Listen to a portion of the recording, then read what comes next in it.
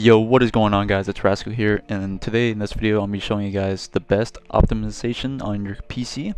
So how to get the highest frames, the lowest input delay, and yeah, today I'm going to be telling you guys all that, and let's get us going. Before we apply all these settings, I recommend making a restore point, just in case you have any problems with your computer after applying all these settings, like your computer crashes or anything. So what we're going to do here is go to the bottom left, search, create a restore point. Should pop right here. Now, most of these settings, program settings, are going to be specifically on your SSD drive. However, if some of the stuff that you have in the video I'm going to show is on any other hard drive, put the protection on for that. But because I have mine specifically on my C drive, my local disk, or my SSD, it's going to just keep on this. So this stuff doesn't really matter. But however, if some of the stuff is on it, make sure click right here, go to configure, turn on system protection and apply. And it'll be on.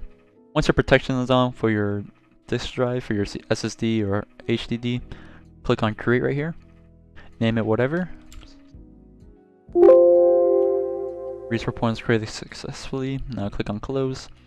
And now you made the restore point. And if you need to go back and restore your computer, just simply go to system restore. Click on next, and it's going to pop up right here.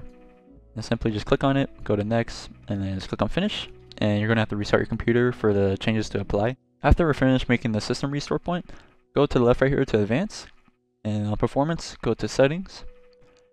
And on default, it's going to have on let Windows choose what's best for my computer. Simply go click on custom, and I definitely recommend having all of this off except for smooth edges of screen fonts to make all the letterings pop more. Now once you click on that, simply click apply down here, and go to advanced right here. And make sure this is right here checked on programs for processing scheduling. And once you have it checked, just click apply down here and click OK. The next thing we're going to do is go down here. We're going to go to game mode. Go to game mode settings and make sure your game mode is on. And make sure your Xbox game bar is off. This is really important because it's going to use a lot of performance on your computer, and make sure this is off so you have the most performance. Go to the top left right here in the search bar and search up for apps. First thing I would do is go to background apps and make sure this is off. And after you do that, go to apps again and search up for startup apps. And only click the ones that you really need to have on. But most of the stuff I have on because I need it. Once you turn off the stuff that you don't need on, go to the top left here again and go to focus assist.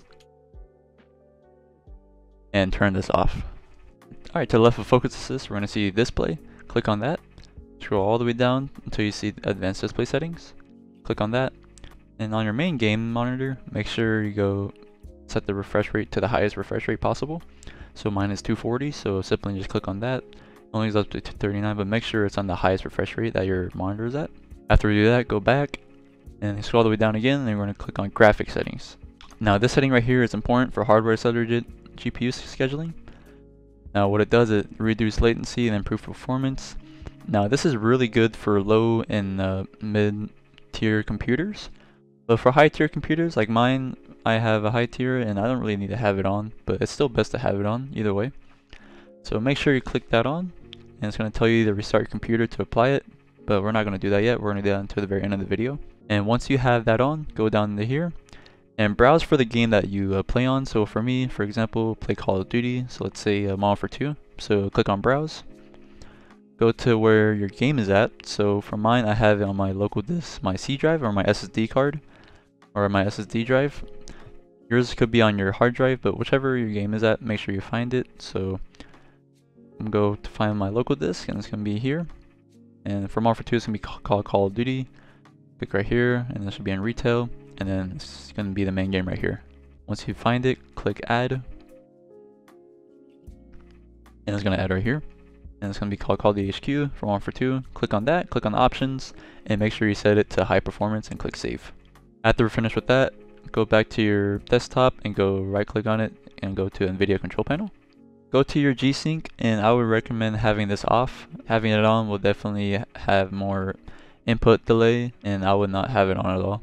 So make sure it's off. Go to the very top here to adjust image settings or preview.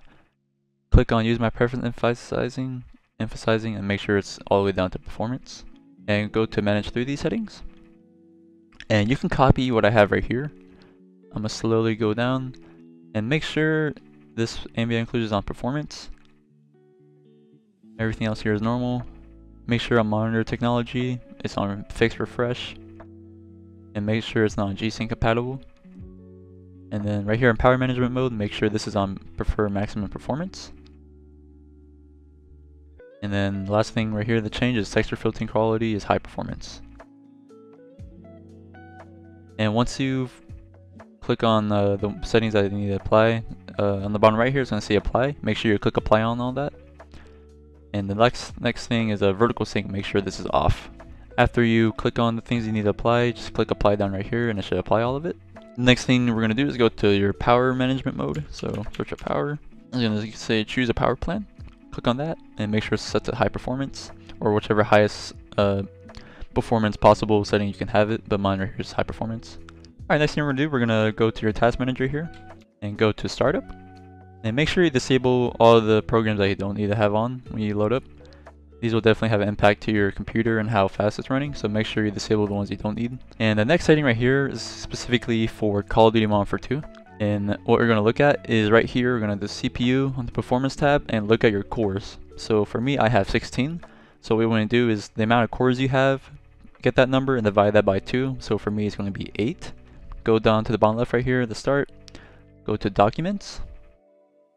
And we're going to find Call of Duty Modern Warfare 2. It's going to be in this Call of Duty folder. Go to Players. And then go to specifically Options 3 COD 22. Double click on that. And we're going to go scroll down all the way till we see thread count for handling a job queue. And this number might be different for you. It might say 4, 8, it could be any number. But make sure it's set to whatever your cores are at on your task manager and divide that number by 2. So for me, it was 16, so divide that by 2, it would be 8. So we're simply just going to write here, simply just put down the number of what it is and write 8. And then once you do that, go to File and Save. And for me, I already have it saved, but for you, it should save automatically. Once you have it saved, go back to it right here, right click on it, go to Properties, and make sure it's set to read only so it stays on that thread count and it doesn't change. And once you check on it, click Apply and OK. Alright, now we're going to go into the advanced stuff. So first thing we're going to do is go to Task Manager.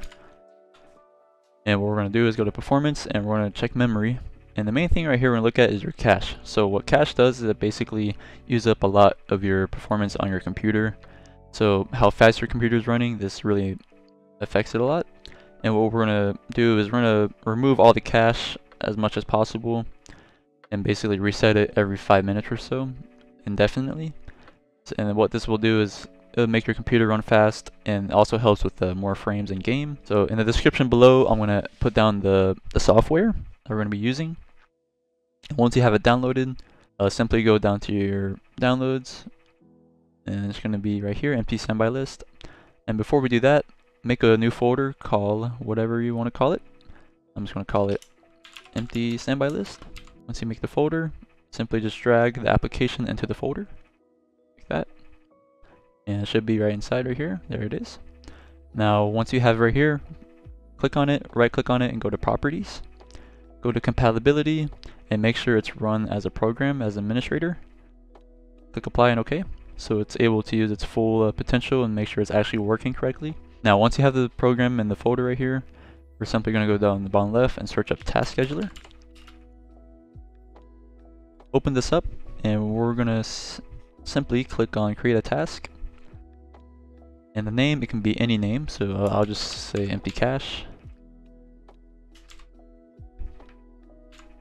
And description, same thing, you can just set it whatever, it doesn't matter, but I'm just do empty cache right here. After we've done that, go to the bottom left right here and make sure run only when user logged on. Make sure that's checked and make sure this is checked right here with highest privileges. And once we do that, go to top right here to change user or group, click on that. And go to advanced, find now. And we're going to find the system of your computer. So you're going to have a bunch of these logins, but make sure you're going to find system specifically. So right here, there it is. Click on that, double click on it. And it's going to be set right here. Click OK. And make sure we have it configured for Windows 10. If you're on Windows 11, it might say Windows 11. But I have Windows 10. But make sure it's set onto that. And once we do that, go to Triggers. Click on New. We're going to simply click on Repeat Task right here. Check that. Make sure it's on the lowest amount possible, which is 5 minutes, so click there. And make sure it's set to indefinitely for duration of, so it can happen every 5 minutes for forever. Once we do that, just click OK. Go to Actions, and right here, click on New. Go to Browse, and simply find where the folder you had. I already have it set right here automatically. But if it doesn't pop up, just make sure you find it where it was. So for me, it was in my desktop on my hard drive. There it is, empty cache. And right there, we'll click Open, and make sure you click on the application. And it's gonna set right here, and click OK. And there it is right here. Do that, go to Settings right here, and leave everything however it is, and just click OK. And because I already have this running already, as you can see, it already exists. It's gonna simply put it on right here, but I have it down right here already, right here. As we can see, it's gonna trigger at 6:50, and it already happened. So I'm gonna bring up Task Manager right here and show you what's gonna happen. And it should be right at 6:55 p.m. at the bottom right. It should automatically apply the change for the cache. Now I simply click refresh run here for this to pop up. It was 6:50 earlier, but now it says 6:55. And it's coming up to that time here in a bit. And right here, just focus on the cache number right here. It's gonna reset down all the way back to like 100 megabits or so. So we'll see right here in a bit. Should be coming up right here in a bit. Boom, there you go. It went down all the way back to 500 megabits of cache, and it's gonna simply do that every 5 minutes indefinitely. So this is definitely a main thing you wanna have, is to make sure it's removed consistently so your computer is running at its highest performance. Alright, so this is the last and most important setting of the entire video. So what we're going to do here is go to the bottom left, search up run, click it right here, and we're going to search up msconfig, so msconfig, and click OK.